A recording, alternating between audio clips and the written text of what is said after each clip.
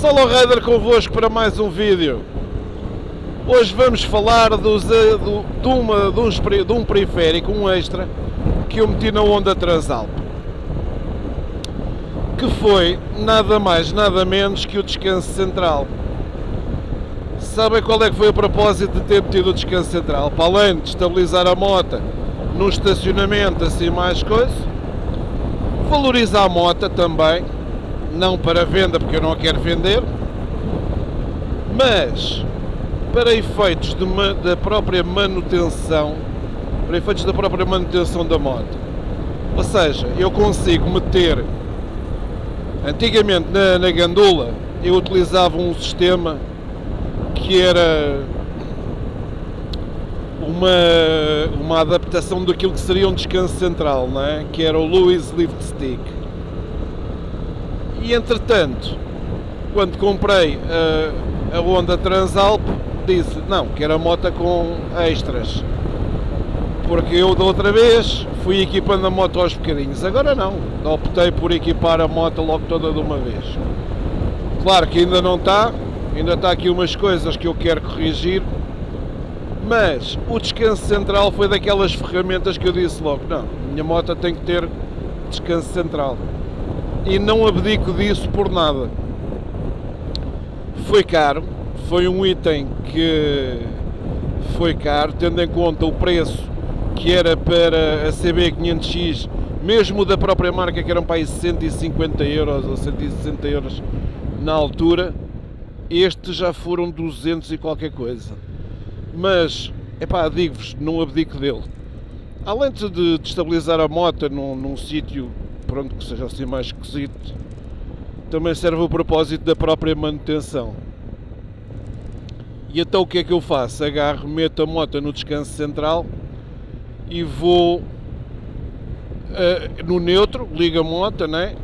A roda não está a rolar, o descanso lateral está recolhido, engato-lhe a primeira e a roda fica a girar em modo roda livre.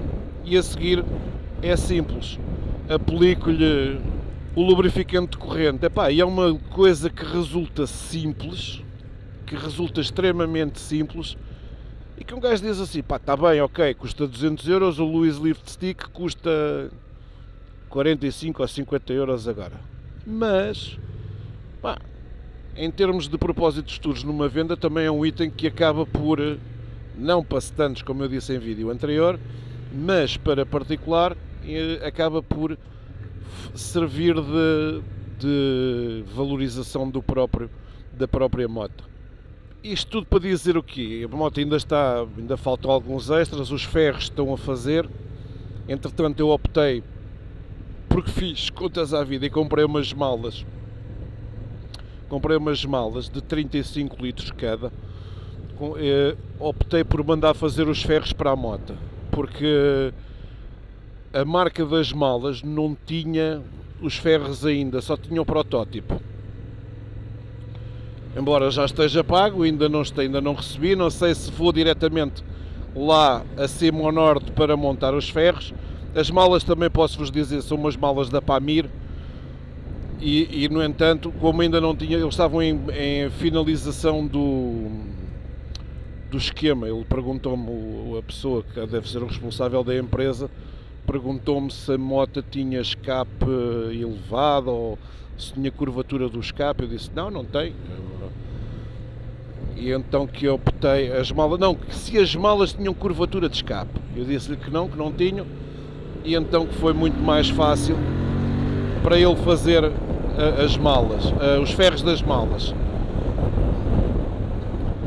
Então eu vou aproveitar, como já está pago, e posso-vos dizer, ficou-me em 190 euros os ferros das malas. Aproveito e faço logo tudo de uma vez. No dia que for montar os ferros, depois passo pela loja onde comprei as malas, porque o somatório da compra dos ferros e das malas em separado, pá, saiu mais barato do que aquilo que seria as malas vindas de origem, ou até mesmo umas malas novas com ferros e tudo, de que fosse da Givi ou que fosse de outra marca qualquer. E então Epá, as malas são usadas, a toda em 350 paus pelas malas, mas posso-vos dizer que as malas estão rigorosamente novas. Até faz impressão como é que as malas estão tão fixe. E então que aproveitei, epá, e fiz logo tudo. Os ferros ainda não estão prontos, no dia que estiverem prontos, depois eu logo decido se vou lá acima ao norte e aproveito para ir molhar uma francesinha, ou então se passo para virem os ferros pelo correio. Mas se calhar o mais certo é eu ir ao norte para montar, para fazer a instalação dos ferros. E posso-vos dizer que a moto ainda não tem 2 meses na minha mão e já leva quase com 3.000 km em cima. Oh Maia, andas tu de moto? Isto aqui é andar de moto. Bem, está bem, tu quando te sais também são 300, 400. Eu não, eu ando de moto todos os dias, às vezes até me canso. Não é cansando de andar de moto, Maia, mas pá, faço muito quilómetro. E agora ainda para mais, trabalho mais longe de casa, faço muito mais quilómetros. Epá, tem sido uma agradável surpresa esta moto, mas também tenho de ver que se lhe mexe aqui no banco, para dar aqui um toquezinho de conforto aqui ao meu cóccix, que o meu cóccix é que me trama por completo. Se não fosse o meu cóccix, eu digo-vos uma coisa, estava divino, mas não, olha, mas o banco não sei se não vai ter que esperar um bocadinho, porque o banco é um budget um bocado para o pesado. É um budget um bocadinho para o pesado. Portanto, meus amigos, eu já fiz merda, já fiz disparar o sinal e agora aguento-me. É assim. Cheleca. Vocês conseguem ouvir o escape aqui da moto do lado? Ouve-se mais que a minha.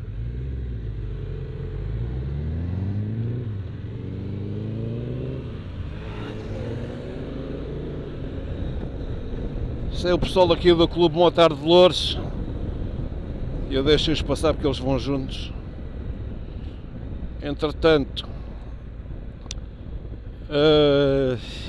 o quê? Entretanto, o vídeo fica por aqui.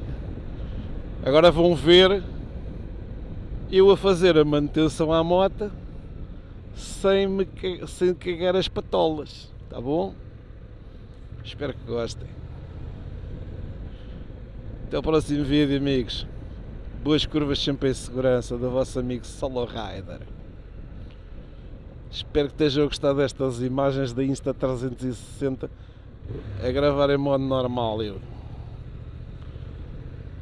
Olha aí o Solo Rider a meter unto na corrente, a botar lubrificante. Lubrificar a corrente sem chatices.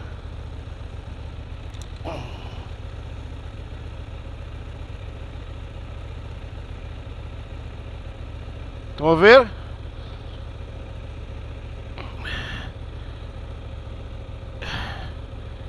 Uma excelente função do descanso central.